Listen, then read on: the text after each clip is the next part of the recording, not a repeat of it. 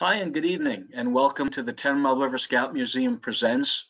We present a program of virtual talks. We've been doing this since COVID started and the museum closed down. We offer these talks free to the public, and we're really happy that you're here with us tonight. The 10 Mile River Scout Museum is located at the 10 Mile River Scout Camps Reservation, which is a 12,000-acre reservation in Narrowsburg, New York. The reservation was acquired through a secret process ending in 1927, and it was put together by Franklin Delano Roosevelt and a group of prominent New Yorkers who realized that the Scouts of New York needed a larger area for summer camp. The camp opened to Scouts in 1928. The 10 Mile River Scout Museum was started in 1997, and it's dedicated to preserving the history and artifacts of the 10 Mile River Scout camps and the local area. As I said, the museum has been closed due to COVID. That may change this summer, but we haven't gotten word from the State Department of Health yet. Nevertheless, you can take a virtual tour of the museum by visiting our website, tmrmuseum.org/historian. And if you have any questions, you can call us at this number. The webinar tonight is being presented on a platform called GoToWebinar, and somewhere on your screen you'll see a box that looks something like this, and there's an area for questions. So if you have questions for our presenter, please type them here, and at the end of the presentation, we'll try to answer as many as we can. Also, at the end of this presentation, there'll be a brief survey. We appreciate it if you'd stick around and take the survey. And the complete program will be recorded and posted on the museum's YouTube channel in about 3 days. You can interact with the museum in a variety of ways on social media. I mentioned the museum's website. We also have a Facebook page. We're on Twitter. And as I said, we have a YouTube channel where you could also look for the museum's virtual tour. Again, if you have a question, you can call the museum or email the museum at questions@tmrmuseum.org. And if you want to get in touch with me directly, you can get me at chairman@tmrmuseum.org. I don't know, did I introduce myself? I'm Michael Drellinger, and I'm the chairman of the 10 Mile River Scout Museum. We offer these programs free to the public, but if you really enjoy the program, the museum does incur some expense in putting them together. And if you're so motivated, we would love it if you'd go to tmrmuseum.org/donate and donate something. Tonight's program is collecting 10 Mile River Scout camps and OA patches, and it is being presented by one of our museum trustees, Mr. Bill Mulrennan. Bill is a longtime patch collector. Bill has regularly organizes patch trading traderies, and he's very active on patch trading websites on the web. And it's with great pleasure that I introduce to you Mr. Bill Mulrennan.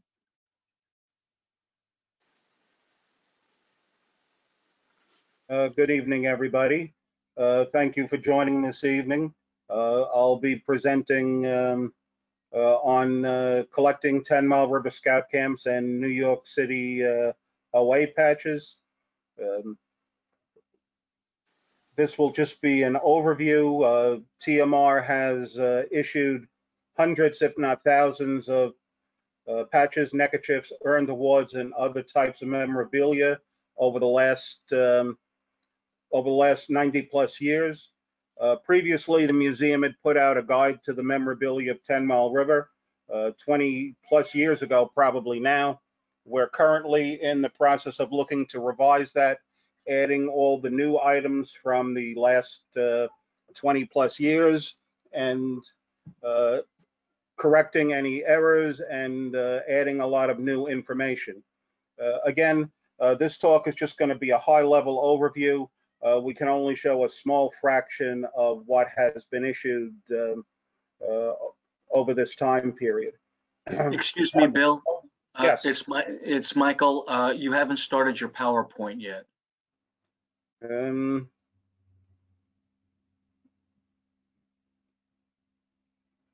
Okay, what am I doing wrong?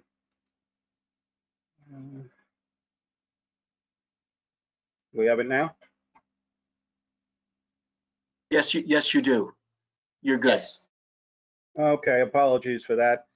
So again, this is, a brief introduction and overview of what's been issued. I've included images on most of the pages of samples of various patches that have been issued over the years, but this will only be a small fraction of what was actually done by the camps over the past 90 plus years. Whether you're collecting TMR, Order of the Arrow, or any other area of collecting, it can become a massive undertaking if you want to get everything that was ever issued by every entity. I'll give you some ideas on how you can, maybe choose a area you're interested in pursuing. Your first accumulation or collection was probably pretty much items that you earned, um, uh, places you attended, events you were at, maybe some Order of the Arrow flaps if you're a member of the Order of the Arrow. But becoming more organized and deciding on what you want to collect would be the next step on your patch trading journey. But always remember, what you decide to collect remains your decision. You're not restricted on, well, if I don't collect everything from TMR, I don't have a TMR collection. No, you decide what it is you want to collect. I'll speak a little bit about terminology. I don't want to get hung up too much in it, but as you start collecting and interfacing with people, through email or over the web, these are some common terms that have become accepted in patch collecting circles. A lot of them are from Order of the Arrow collecting, but they do cross collecting areas. So let me go over a few of them. Some of the terms or codes talk about the shape of the patch.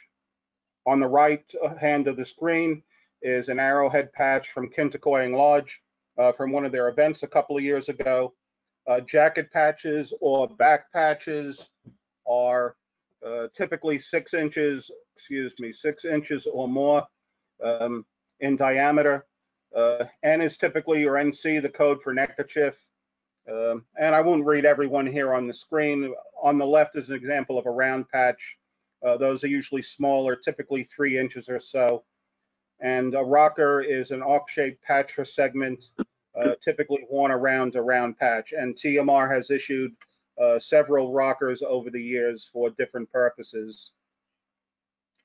And then some describe the edging on the patch. Some of the more modern laser cut or die cut patches, such as the one on the left, are cut edge. And this is where the stitching doesn't go completely around the border. On the right is a rolled edge patch.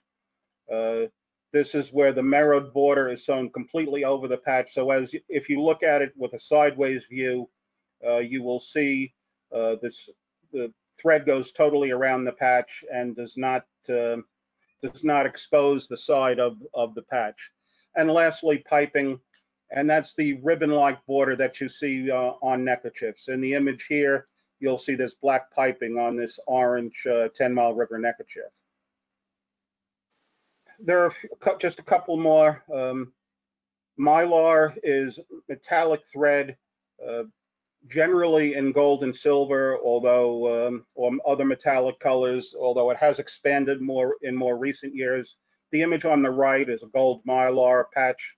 Sometimes a scan or a photo will wash the color out a little bit, but is much more a metallic look. On the left is a round, I'm not sure how well it displays on the screen, but this is actually a twill patch where it's not fully embroidered and the base material of the patch shows through. If you can see the faint lines that go from the lower left to upper right, this would be an example of a twill right patch. TMR can probably be broken up into 3 very broad areas.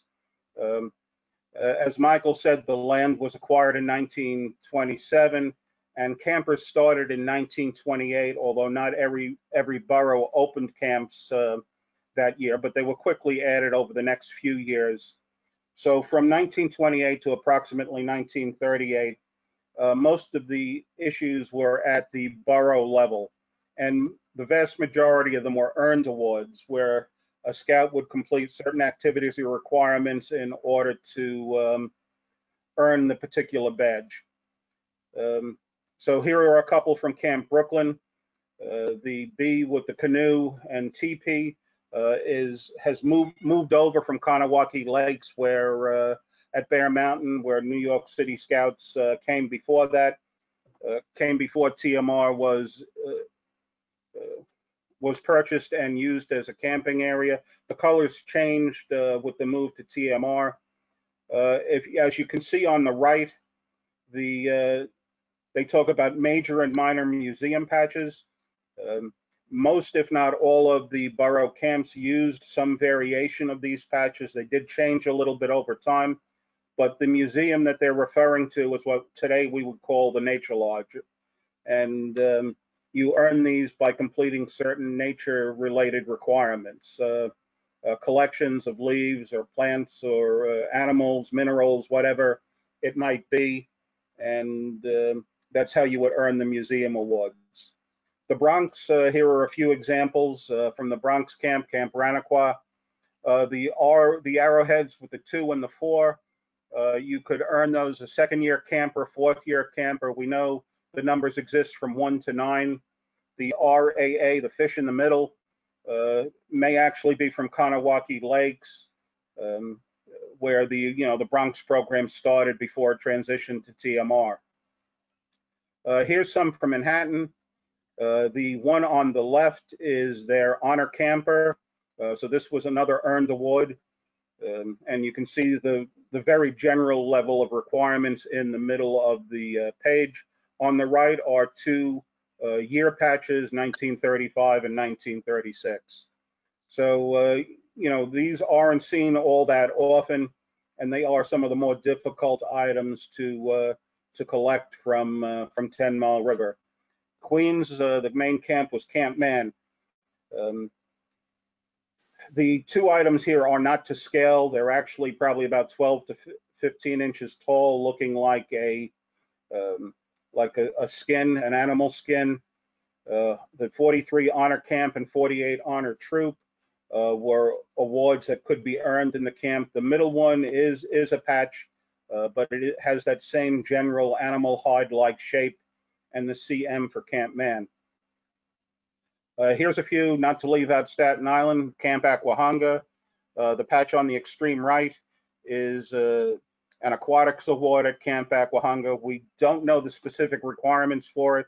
If anybody has information on any of these early felts, pictures of them, samples that aren't currently appearing on the museum website, or any paper dealing with the awards, the museum would love to see those and be able to get scans of the paper or patches, so we at least know what's available and what the requirements were. In 1938, I would call this the second phase of TMR in general terms. Al Nichols became director of 10 Mile River, and instead of borough level awards, there became a standard reservation-wide program called TMR Scout Award. And this replaced the individual borough awards and recognition programs. These patches were in use for 30 plus years into the early 1970s, probably the longest lived program that TMR has had over that time. And there were 4 areas: aquatics, nature, craftsmanship, which we would call handicraft today, and hiking. And the scout would have a requirements book called the 10 Mile River Scout Symbol of Good Citizenship, where he would mark off requirements and then could earn a badge in the specific area. The base patch was about, I don't have pictured here, but was about 2.5 inches with the round, but it would just be that center section you see on the green bordered patch. The green border on the left would be someone who had completed a single area of expertise, a basic area, naturalist for nature. The one on the right shows someone who had completed 3 segments or 3 areas, in this case, aquatics, craftsmanship, and hiking. So the full set, when you add up all the different potential color combinations, including the basic patch and a staff patch, there are 17 items in this set. Also pretty difficult to complete in its entirety. And here's a breakdown of what exists. On this page, you'll see the patches all have a twill background. This started in the very late 1940s or early 1950s.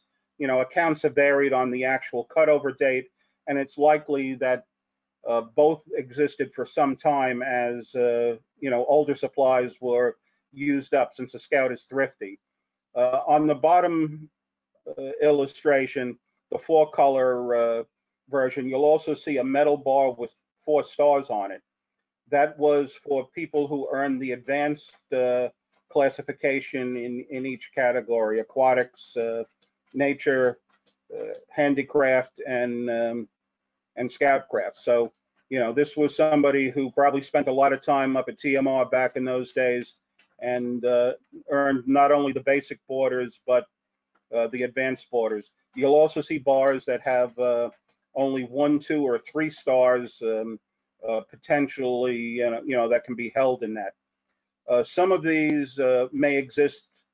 You might have a patch that's red and blue, indicating red and blue. That would be hiking and aquatics.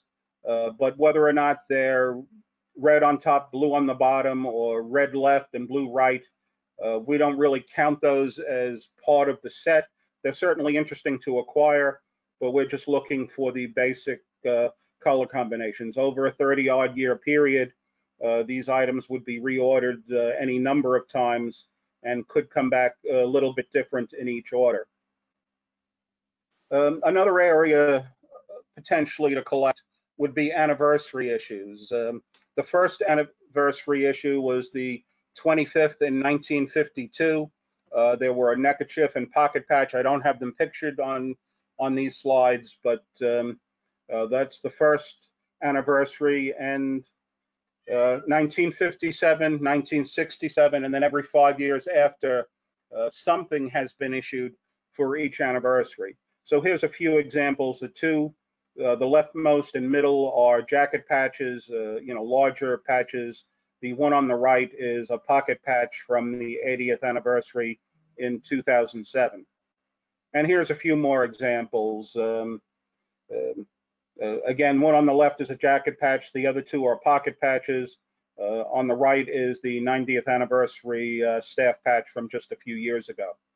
So you could make a significant collection of TMR items just getting everything that was issued for each anniversary. From 1949 till 1961 would be the main era of individual camp staff neckerchiefs at TMR, and I've shown a few here on the page from the various camps. Some of them have patches, some of them are silk screened. The one in the bottom right, Stillwater staff, is from 1960. A very similar, well, the same patches were used in 1961, but they were on a different cloth, more of a gray tartan as opposed to a green tartan like this one. That was the last year where each camp had an individual camp staff neckerchief. After that, for a number of years, there was a reservation-wide staff neckerchief. And then although I don't have any in this presentation, we then probably get more into the era of the slide farm staff neckerchief slides or bolos. Indian Cliffs, we're all familiar with patches and neckerchiefs with these logos. It's been used since circa 1965, and this would be another area to collect. Again, the 2 patches on the left are jacket patches. The one on the right is a smaller oval-shaped pocket patch. And, there were neckerchiefs, whether they're silk screened or embroidered, and, other patches issued at various times. including the one in the middle bottom, which was around 1980 or 81. I'd have to look in my notes to be sure. They modified the Indian Cliffs to be overlooking what was supposed to be the New York City skyline. And they say imitation is the sincerest form of flattery. The logo or the view of the Indian overlooking Indian Cliffs has been used by some other camps around the country that we've seen. Here's just a few examples we've encountered. There are probably others, but not something that anyone has ever cataloged. Bob Landers. Bob Landers now, and previously Nick Dale's, was a canoe livery on the Delaware River, located near the camps. Nick Dale was active in GNYC and the Brooklyn Council, and worked at Rock Lake prior to starting what is now Bob Landers. So you'll see a lot of memorabilia issued, a few patches, a lot of neckerchiefs that say 10 Mile River, but don't say 10 Mile River Scout Camps or Scout Reservation. These are examples of some of the neckerchiefs that were produced by Bob Landers and sold through the canoe livery. And while it's a smaller number, and one of these looks like wasn't folded properly, but during the 1950s and in the 1960s, most troops went for a 2-week program, and a hike to the main trading post was always a highlight of a scout's time at TMR. The main trading post, in addition to what we would see in the local trading posts today, the camp trading posts, sold a lot of souvenir items and that weren't available in the individual camps. So if you wanted to buy something for mom, a scarf rather than a neckerchief might be appropriate. I'm not sure how many of these were actually worn by the proud mother, but these fringed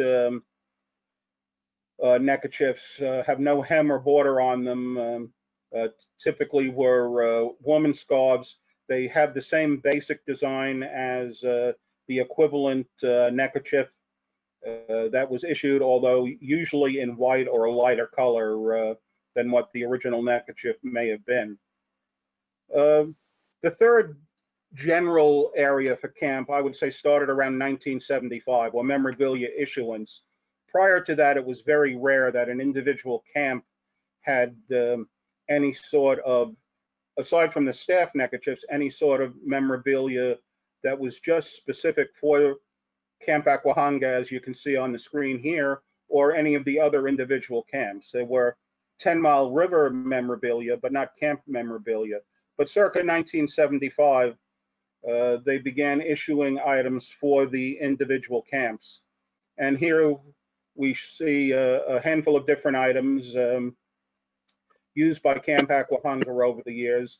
And you can see on the upper right and lower middle, they reused the design from their 40th anniversary, modified it for the 50th. So some ideas got recycled, and you can also potentially see, how totems may have changed over the years, or a decision was made not to use them for some particular reason some year. The birch bark A for Aquahanga only appears on some of these patches, not all of them. Kiowa has also had its share of patches, whether it's for a special event at camp like the Polar Bear Swim, a staff patch, or a generic camper patch. And as you can see, most of these have some version of the Kiowa Thunderbird on them. Ranachqua is a little bit different, since for a good part of its history, it was leased, or a good part of its modern history at least, was leased by Hudson Delaware Council, then Hudson Valley Council. So this is another interesting area that people can collect, where they could just collect the Hudson Delaware issues for Camp Ranachqua, or Camp Hayden for that matter, which was leased by Rockland County. But here are a few examples from Camp Ranachqua. The lower one was an award that you could earn at camp, the lower middle, and the polar bear. Camp Ranachqua traditionally has had a polar bear patch, certainly for most of the last 20-odd years.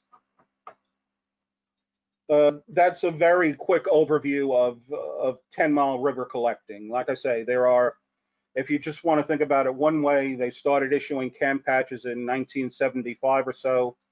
So for 45 plus years, there have been probably one or two issues from each open camp for each year, that they were there. So just in that amount of time, there are, a couple of hundred issues between Ranachqua, Kiowa, Aquehonga, and Kernighan and Kunataw for some portions of those time, let alone going back further in time, or all the generic more modern TMR issues that have been presented. Moving into New York City OA, just a very brief history. And again, this is a very high level overview. We could spend a significant amount of time on each individual lodge and certainly go into a lot greater depth on the various items that TMR has issued. But New York City and TMR have had a very long history of supporting the Order of the Arrow. Ranachqua Lodge was formed over 100 years ago in 1920. Within the next decade or so, the other lodges, Shashuga, Swanakee, Man-hattin, and Aquehongian, were all chartered. Primarily in the early days, in the early 50s or prior to the 1950s, Order of the Arrow was primarily a summer camp activity with minimal things done in the city. That changed in the 50s when things were moved more onto organizing the chapters of the lodges or the lodges themselves more along the district boundaries. And in 2013, in April of 2013, the 5 original lodges were merged to form Kintakoyang Lodge, which is the single lodge for Greater New York Councils today.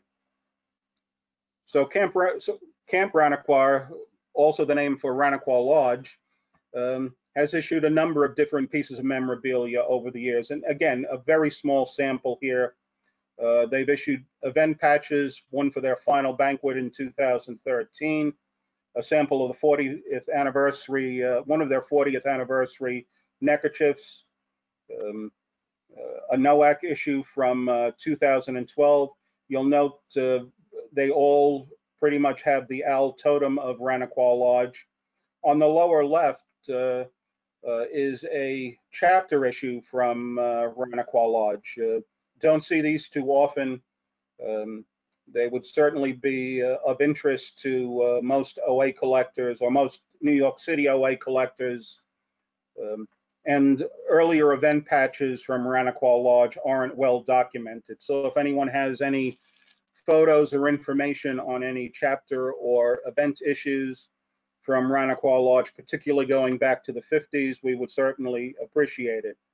And when you're collecting, sometimes people get into minutia. You'll see in this center, bottom center here, 2 very similar looking issues, but some of the background colors have been changed a little bit. And OA collectors tend to seek out these varieties, although not every collector. The bottommost one was issued for NOAC. The version above it, which used a similar design, although a slightly different background colors, was their regular lodge issue for the time. Shashuga had a very strong chapter system and issued a large number of event patches. On the left and right top row are 2 samples of event patches from Shashuga Lodge. On the bottom left is a metal neckerchief slide from 1940, probably one of the earliest pieces of memorabilia from the lodge, aside from, I believe, a couple of felt chapter issues that have been uncovered. The bottom center is a pin that was used by the Order of the Arrow, produced by a jeweler Caldwell, I believe out of Philadelphia, who issued these totem pins for many of the lodges. They were fairly expensive in monetary terms, at least in that era. and they are highly collectible. And this one is the blue heron from Shishuga. And on the bottom right is another chapter issue, a neckerchief from Katoki chapter. Again, there are hundreds of issues between chapter events and other patches from Shishuga. So this is only a very small sample of what would be out there or potential areas to collect. Again, Swanake, the Lodge from Queens, their final, or what's sometimes colloquially termed the death flap, their deer totem getting roasted over a fire. On the left is something you don't see too often, but this was a flap issued by Swanake Lodge to Tiak Lodge 404 after Hurricane Katrina, when there was significant damage to their camp. So this was issued as a fundraiser, sold by the Swanake brothers, and then used to help support the rebuilding of part of the areas of Camp Tiak's Lodge in Louisiana. The bottom two neckerchiefs are chapter neckerchiefs from Queens, probably from the 1950s or early 1960s. Again, Queens had an extensive chapter system, and each chapter, or many of the chapters, produced their own memorabilia in addition to what was produced by the lodge. In the center is a somewhat more, well, to me is a modern piece, but probably from the 1980s, a leather round issued by Swanake Lodge, I believe during one of the area conclaves they hosted. And on the top right is a ceremonial patch that could be earned by people who perform ceremonies in, for Swanake Lodge, whether it was Ordeal, Brotherhood, or Vigil. There were various border colors issued for this. Man-hattin also has issued a significant amount of memorabilia over the years. On the top left is an event neckerchief from an event they hosted back in 1956, Arorama. Although they don't have the volume of Swanake or Shishuga, there was also some chapter issues from Man-hattin Lodge as well. Here's one from, and I may be mispronouncing it, but Powhatan chapter. Again, probably don't see this all that often. The bottom flap that's pictured there with the big apple is the final flap that was issued by Man-hattin Lodge. It was their regular issue, which had been in use, and they did produce as they were exiting as part of the merger into Kintakoying. They issued that small arrowhead on the bottom right, 1936 to 2013. Their years of existence, and that was the general pattern of that patch is what was their first arrowhead-shaped patch. On the bottom left is a camporee that the lodge supported back in 2003, and that exists in various border colors. Which brings us here to Aquahongian Lodge, the lodge for Staten Island. Aquahongian did not use the chapter system and had very few event issues, so it's more primarily patches and neckerchiefs. On the top right is a neckerchief slide, I believe from the Slide Farm, produced by Roland Flora and used by the lodge. The middle patch on the top middle, it was issued at their last banquet, was a very limited release from what I understand to the principal officers in the lodge at the time when it was being merged. The top left is their round patch, which was probably one of the first patches, if not the first patch, issued by the lodge and worn on a neckerchief. We've also heard that this could also potentially have been the 1949 Camp Aquahanga staff neckerchief, because they got to the party a little bit late and hadn't issued a staff neckerchief as many of the other camps had started doing by that time. And then we get to Kintakoying. Coming up, or I guess just over 8 years old now. Kintakoying has also issued a number of items over the years. The top left, something a little bit different, was a holiday ornament issued for an Indian or a Native American seminar that Kintakoying used to host, with their falcon totem displayed. The center patch is a chenille, which looks sort of like a high school letter or a rug, sort of like a rug. It's a raised surface. Used to be more handmade than currently, but that displays the centennial logo of the Order of the Arrow from 2015, a 5th anniversary arrowhead, and then some two-piece sets that the lodge has issued. 2 for NOACs, one showing the New York City taxi, the more recent NOAC in 2018, or the last one that was actually held prior to COVID.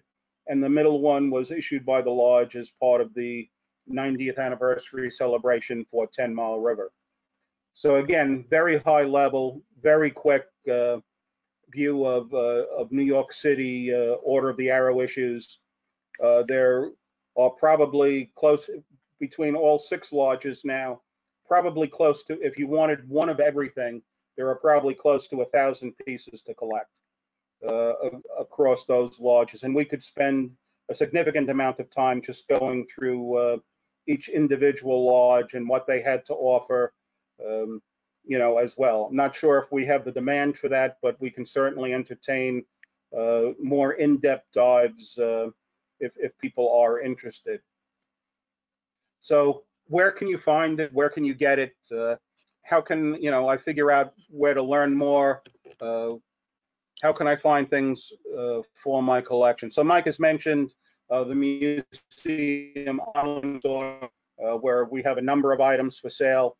If the museum does open this summer and you have the ability to visit the museum store also has a number of older items available that people have donated and we sell to help finance the museum program and our ongoing operations. eBay, the online marketplace, has over 447,000 Boy Scout items listed. Not all unique, but earlier today when I looked, they had over 447,000 items issued or listed, not issued, listed for sale or for auction on the site. They have search functions which will allow you to limit that search down to a much more limited scope. If you search TMR or 10 Mile River, when I did the search, I came up with 431 items currently being offered for sale from TMR, or produced by TMR and for sale by certain individuals who have acquired them over the years. One other thing I'll say, just as far as eBay and even anybody looking to purchase memorabilia, there is no true price guide. It's pretty much what the market will bear. Let the buyer beware, if you will. One particular patch, the generic TMR Indian overlooking Indian cliffs with a gold border, which was produced probably around or began being produced around 1965. There are more than a dozen of those currently for sale on eBay or for auction on eBay at prices from below $5 to nearly $30. And the $30 example, $29.99 example, is actually probably in the worst condition of all of them. So just jumping on the first item you see may not be the best idea. Look, learn, search closed items, sold items, see what an item may be worth if you're considering purchasing something. Shashuga Lodge and then Kintakoying Lodge has been hosting a traderie, and the 25th traderie will actually be held this year a little bit earlier than normal on Saturday, October 9th. It'll be part of the Big Apple Jamboree, part of their overall program, but will be hosted by Kintakoying Lodge. I will be the advisor to the event with one of my other hats. The traderie will run from 9 a.m. in the morning till around 3 p.m. in the afternoon. It will be held in the activity center at Alpine, which for someone my age is Auerbach Arena, but all the signs say activity center these days. So we'll be there.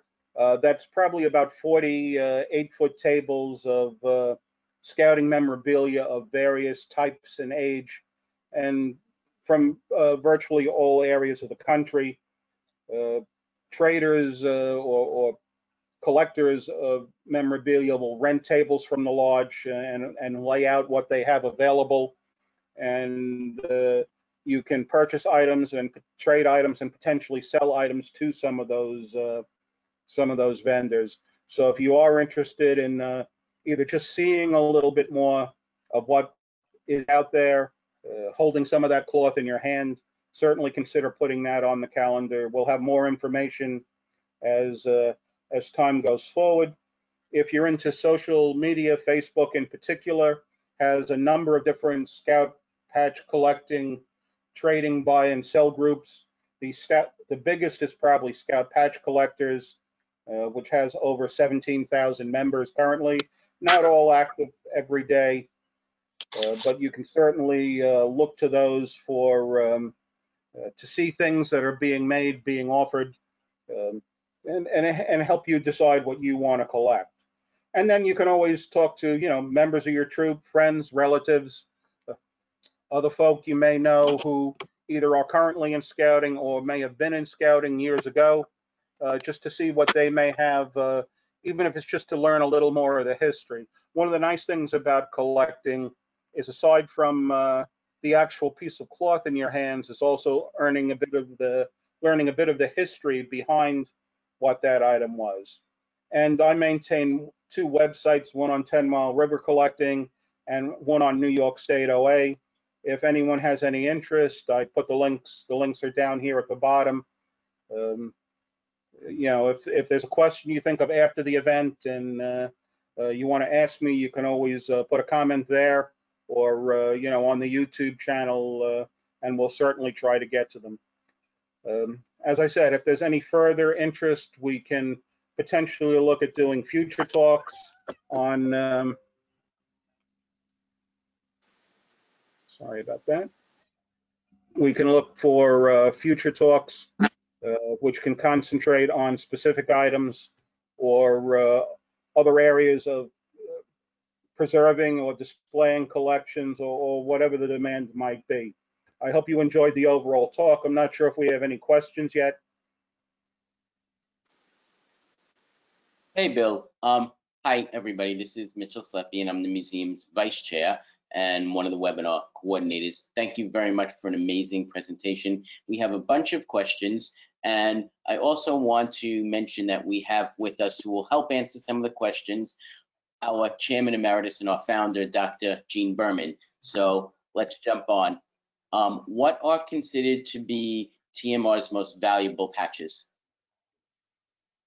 I would say probably the felts from the borough camp era, from the late 1920s to the late 1930s. Just the fact that they're, 80, in some cases 90 years old. They weren't issued in the greatest quantities. A number of them had to be earned rather than just bought at the trading post. So I would say those are probably the ones in most, the hardest to find. There's the demand isn't necessarily that high, so they might not be as expensive as you might think, because the collecting pool is somewhat shallow. And one thing I didn't mention during the presentation, but as part of the education process, you should learn how. Unfortunately, we have encountered a few felts that have been faked or reproduced current versions to replicate the old patches, which is fine if you're paying a small amount of money for it to use as a placeholder, but not if you're paying a premium price for it. Can I jump in for a second, Mitch? Yeah, go ahead, Gene. Yeah, no, I was just going to say also, to add to what Bill said, that aside from which I agree with, that the early felts are probably the most valuable patches, some of them selling for several $100s actually, but also probably after that, the next category would probably be the staff neckerchiefs, which are a very popular collection, because you've got almost 200 different staff neckerchiefs that can be collected, and they carry a pretty good premium also, probably most of them around $35 to $100, depending on what they are. Just wanted to add that. Yeah, Thank and you, adding Gene. to Gene's point there, the demand pool on the staff neckerchiefs can be a little bit deeper even than on some of the felts, because for camp patch collectors, some of those staff patches may be the only item from that particular camp.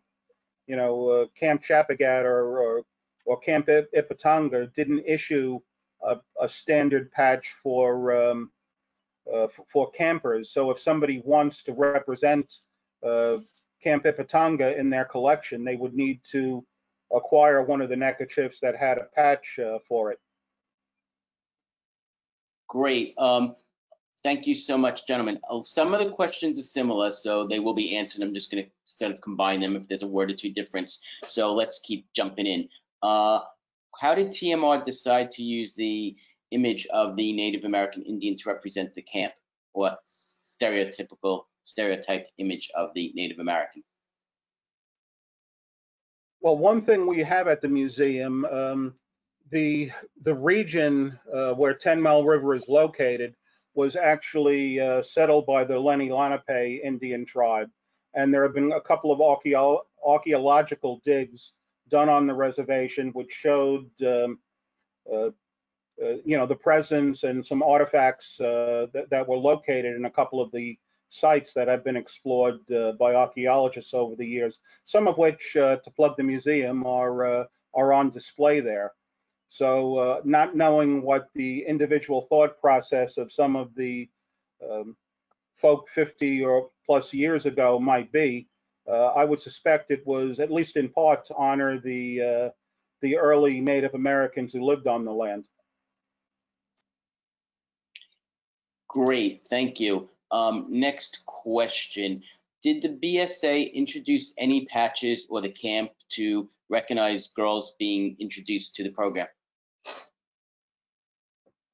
I'm not aware of anything TMR specifically has done.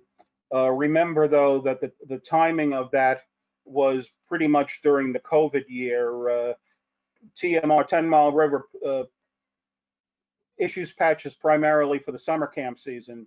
And since the 2020 summer camp season did not happen, um, except on the web, I'm only aware of one patch that was issued for participating in the internet camp program, if you will, since the overnight camp could not be open based on the New York State Health Department regulations.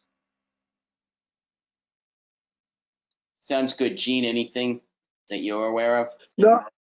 No, I'm not aware that they would specifically put out a patch, because TMR campers has always been the philosophy, are TMR campers. And I would imagine now, with girls being TMR campers and boys being TMR campers, they're all TMR campers. I don't know that they would want to separate or segregate that group, but I can't talk authoritatively. I really do not know. Great. Thanks, guys. Next question, and we have a couple more questions, and then I'm going to turn it over to Michael. And there's actually a question I'm going to pose to Michael at the end, because I think it's more directed to him. Okay. What does NOAC stand for? Because I know you talked about it a little bit during the presentation. Sorry, you get too used to the acronyms. NOAC is National Order of the Arrow Conference. It's typically held every 2 or 3 years. As the first word says, a national event where members of the Order of the Arrow from all over the country get together for training, fellowship, and maybe a little patch trading as well. The next one is scheduled for 2022. It's going to be held at the University of Tennessee in Nashville. Great. Should be fun. I know a lot of people, including family, who've attended these events. With the Redskins name falling from grace, is the dark-skinned Indian found to be objectionable by anybody? Nobody has directed anything to me. I don't know if anyone else, whether it's Michael or Gene and as chairman emeritus, or Michael as the current chairman, has received any comments on that. I'm not aware of anything personally. Let me just add that maybe as far back as 20 years ago, our original totem was a profile brave with war paint. And at that time, there were comments about that, and the museum voted and agreed to remove the war paint from the brave. But as far as modern issues, I've heard nothing as far as 10 Mile River, but I imagine that 10 Mile River and Greater New York councils are going to follow the lead of the National Council on Policy. Perfect. There's one comment here. I think you said Nashville for the NOAC, and somebody wrote in Knoxville, so we could just check Yes, that out. I'm Maybe sorry. I'm not as good with my Tennessee cities yet, but yes, Knoxville. Okay, cool. Okay. Next question. Could the patch that you call Camp Man actually be a clonacy pin? I'm probably pronouncing that wrong, Gene. Jump in. A cloisonne pin. I am not aware of any Camp Man actual patch in that shape. Could be, but I've never seen or heard of one. But it exactly matches a cloisonne pin that I have. So that question is really to Bill, whether if he was able to come up with that, to see if that's possible, that might actually be a pin and not a patch. I had acquired that image. I don't have the underlying patch or pin, whatever it may be. But you know, we'll see if we can get see if we can find the source of that image and get a little information on that. And that's part of the reason, just to plug the memorabilia guide again, we talk about updating it. It's so we can have people tell us we're wrong or we're right, or how come you didn't include, and that will improve the knowledge base that we have for the museum. There was no checklist that survived, at least, of what was issued, whether it was Camp Man or one of the other camps in the 1930s. You know, that hasn't survived, or we haven't discovered it yet. So doing these talks, presenting information at the museum, producing collecting guides, that's all just some of the ways we utilize to try and increase our knowledge base and to learn more about our own history at the camp. Great, thank you, Bill. One or two more questions, then we'll wrap it up. And if you think of any other questions in the next couple of days, feel free to email us and we'll do our best to get back to you with answers. So next question, coming to the tradery this year for the younger scouts, what is the best thing for them to do, the teenage scouts that are just starting collecting, when they go to the tables and talk to some of the patch traders, in terms of staying within a teen budget and not really getting ripped off, but getting something quality as they're beginning their collections and kind of deciding which way they want to go, if it's going to be camp patches, away patches, etc. Yeah, I'll take a quick stab at that, and then maybe Gene can pick up anything I've missed. I would say, one, don't buy something at the first table you get to, unless you know the true value of the item. You may find it 2 tables further in for a lower price. I would also, again, unless you know the value of something, if you're trading, look to trade more 1 for 1. Here's my patch. I'd like to trade it for one of yours of comparable comparable worth, whether it's an OA flap or a camp patch for camp patch or whatever it might be. You'll find most people accommodating, but some people may only be looking to sell what they've acquired, because they're further down the trail and not looking to accumulate any more items. All right, and what I'll add to that, I agree with what Bill said as to number one, don't be in a rush to buy something immediately until you've had a chance to look. So my first advice to the new traders, whatever age you might be, is look, listen, and learn. Because once you get an idea, as Bill mentioned earlier in the presentation, there are thousands and thousands of different patches in hundreds of different categories in scouting. So it is impossible for one person to collect everything. And that person who tries to collect everything winds up getting frustrated and collecting nothing. So whether you're going to collect Order of the Arrow, whether you're going to collect Council shoulder patches or jamborees, or a million other possibilities of things that you may want to collect, take your time to make your decision as to what you want to collect. Do your best to stay within the lane of that particular collecting item primarily. And as I said, don't let people tell you how valuable their patch is, and you have to give them 3 of yours to get 1 of theirs. In most cases, it just ain't so. Great. Thank you both, Gene and of course Bill, for running tonight's talk on collecting TMR and New York City OA patches. Really interesting. Hopefully we do some more patch trading webinars in the future. I'm going to turn it over to Michael to wrap it up. And before I do, the question I think is most best to be directed at him is, do we know if the museum will open this summer? And the answer is, I don't know.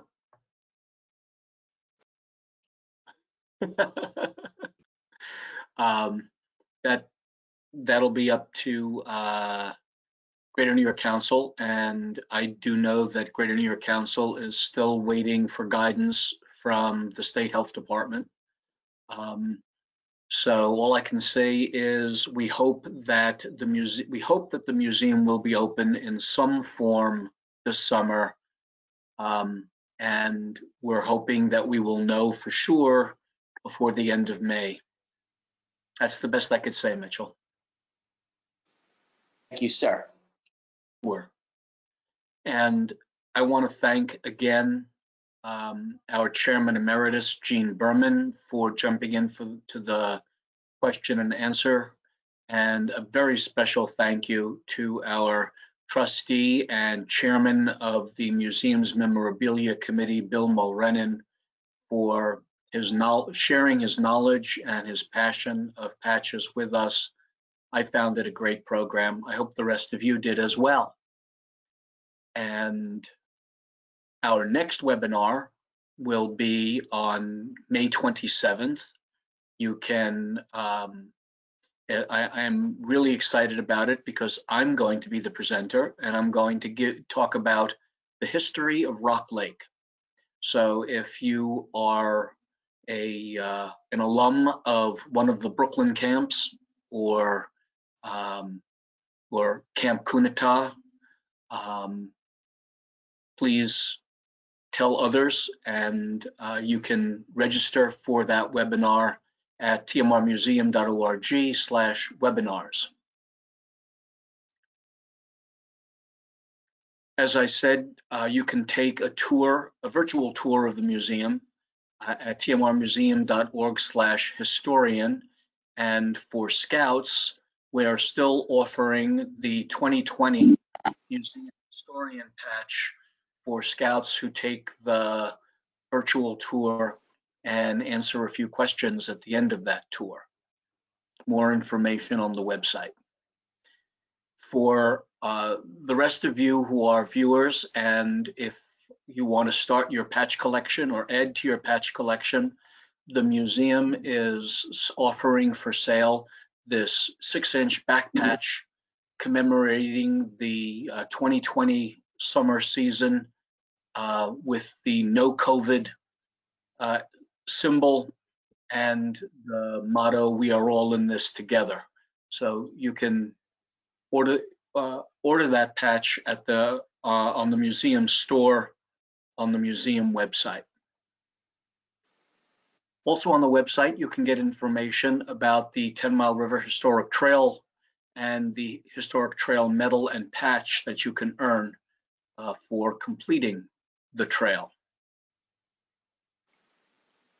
Again, if you found this talk interesting and you enjoyed it and you want to support talks like this in the future, I certainly invite you to visit the museum's donation page and make an appropriate donation. We'll greatly appreciate that.